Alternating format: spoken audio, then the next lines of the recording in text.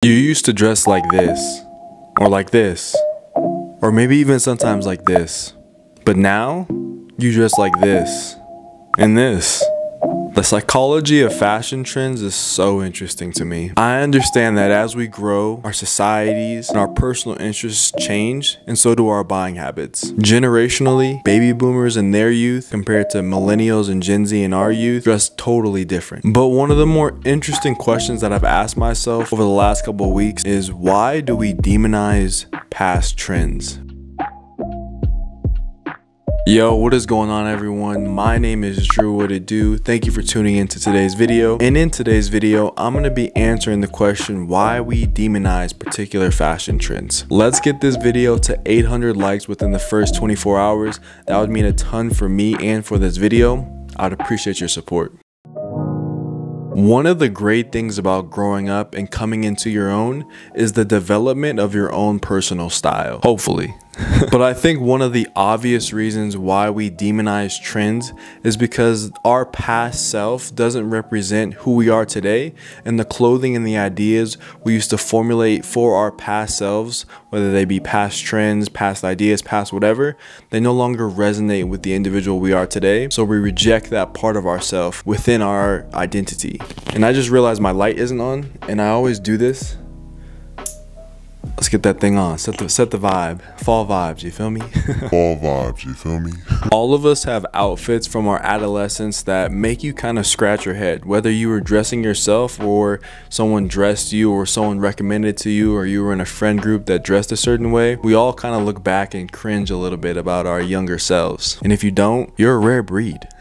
So I think this is an obvious reason why we demonize some of those past fashion moments. I think another reason and another obvious reason why we demonize past fashion moments are things or signature clothing details that emphasize particular features of society that are just wrong or insigniary or just represent the wrong thing. Things such as sagging, potentially, balloon trousers, which was something that wasn't even that long ago, or any hateful insignia on clothing that's meant to represent some sort of hate speech or something of that nature. Now, all of those reasons I feel are obvious to why we demonize particular trends. If you have any other ideas, write them down in the comment section. I'm curious to know what you think, but we have a lot more to go over in this video. Let me explain to you guys the other syndrome. So I saw a meme today, well actually I was tagged in a meme today in reference to being a hype beast and liking Aimé Leon Dore and or Arc'teryx jackets. And this meme, it did make me chuckle a little bit. And if you haven't seen my video in relation to Am I a Hype Beast, I'll have a little card on the screen right now. Definitely worth checking out. I feel like it explains kind of my idea and opinions on hypebeast culture. But what this meme made me think about is this idea that I'm coining called the other syndrome. Basically, the idea of the other syndrome is, in order to be fashion forward, in order to be a person who's considered fashionable and not like the masses, you have to distinguish yourself from the masses and attract or wear things that are considered the other. And hopefully that makes sense. If it doesn't yet, stick with me. I have a pretty cool analogy. I feel like that'll explain it. The paradox of demonizing trends is a really interesting one.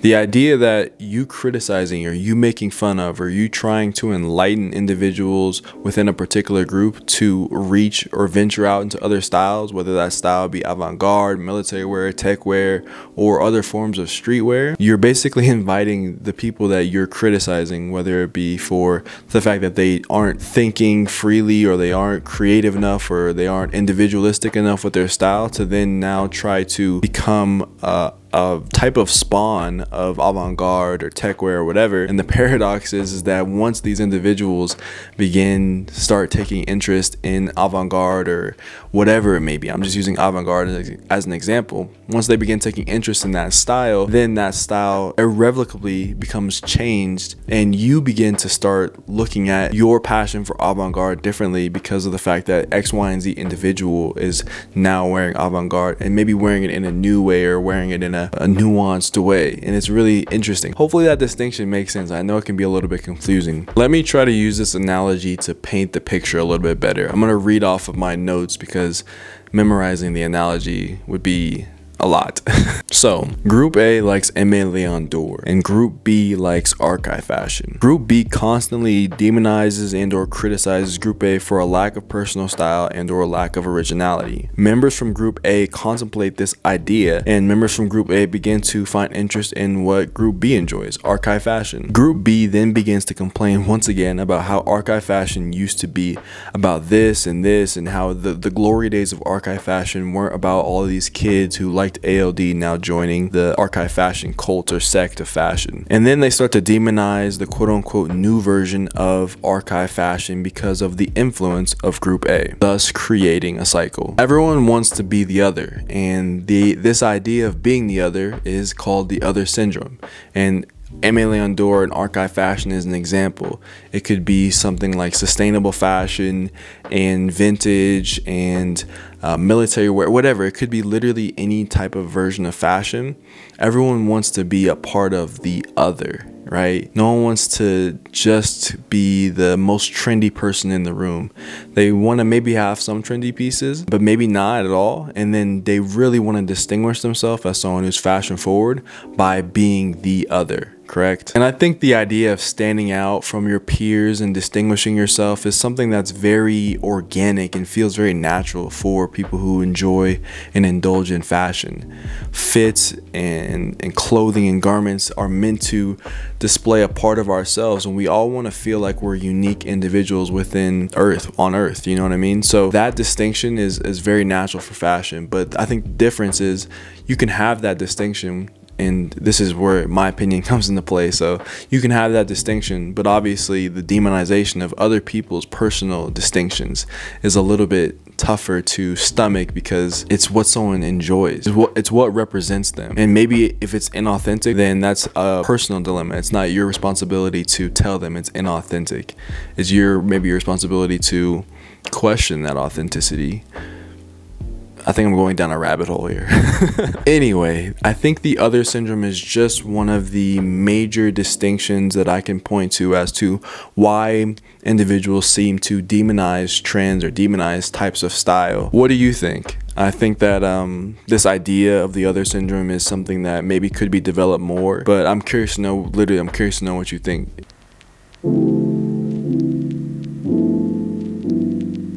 Whenever we talk about trends, I always seem to bring up this three-headed dragon: streetwear, sneakers, and social media. They all start with an S, and they have played a huge role into what a lot of people understand as fashion today, especially young people. Man, the world was just so much simpler back in 2005, wasn't it?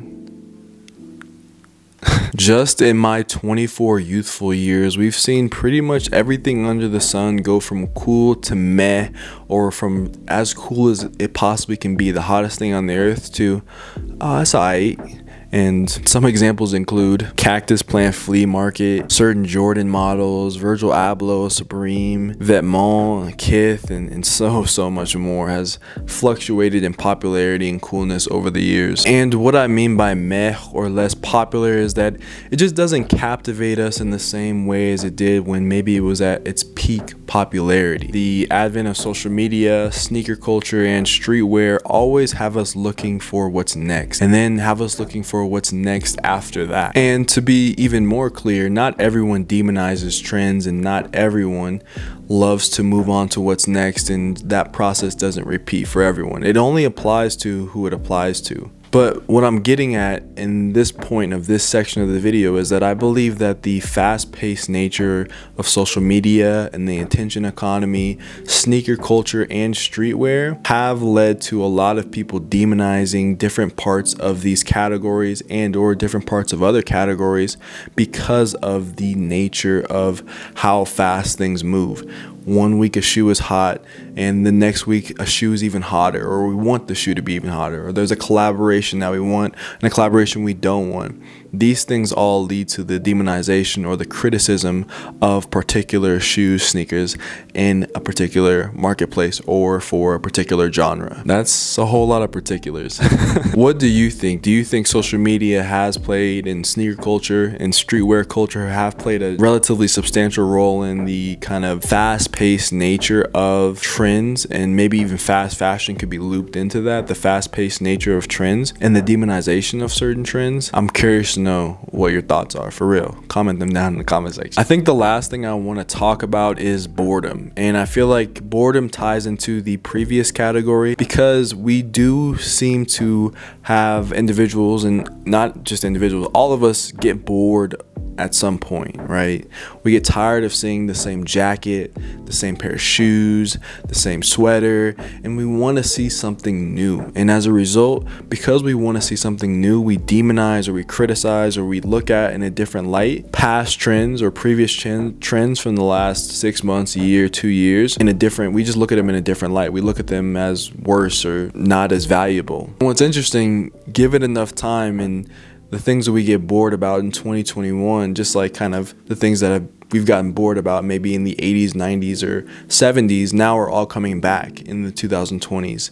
And maybe in the 2030s, we'll be bored and we'll look back at the 2020s and we'll say, well, we want that 2020s feel, but with a little twist on the 2030s. And it's a really interesting cycle, I feel like, that happens where as things become popular, as movements happen within fashion, there's a very strong outcry for, oh, this is so great, we love this. And then as time goes on, they begin to dismantle, they begin to dissolve a little bit, and we criticize and demonize those trends and we move on to something else. Fatigue and boredom for particular items happens, I would say, within a matter of a year or two. And depending on what it is, if it's a pretty large brand or collaborator or designer, typically they have moments in time and then their moment passes and maybe it comes back. We tend to get pretty bored and fatigued relatively often. Now the ball is on your park, or the ball is in your park.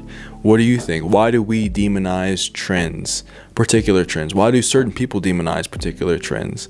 I'm curious to know your thoughts. Are some folks just haters, or do people genuinely get tired or bored of seeing certain items over and over and over again, get attention that maybe other items should get?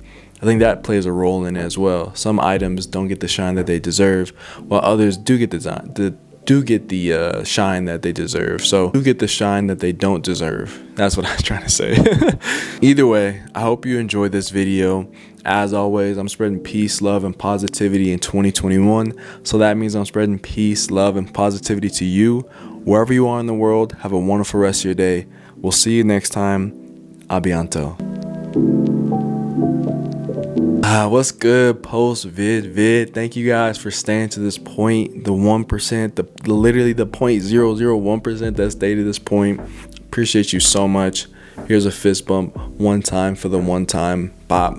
Appreciate you guys. And yeah, this was a fun video to make.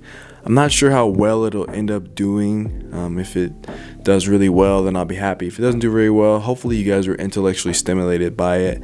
And I always enjoy making these videos for you guys, so I'm gonna be cranking them out all fall, winter, all holiday season. So what are your plans for Halloween? Like, what are you gonna dress up as? Do you have any ideas?